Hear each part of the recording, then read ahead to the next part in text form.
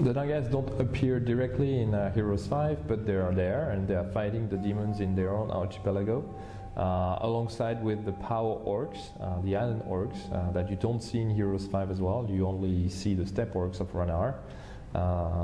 It's because we chose to focus the action on really the Holy Empire and the neighboring territories. But it doesn't mean that the rest of the world of Ashan is simply idle and waiting for Haven and Academy and Necropolis to defeat the demons. Also, it's worth knowing that between Heroes 6 and Heroes 5 there was intense civil war within Hashima.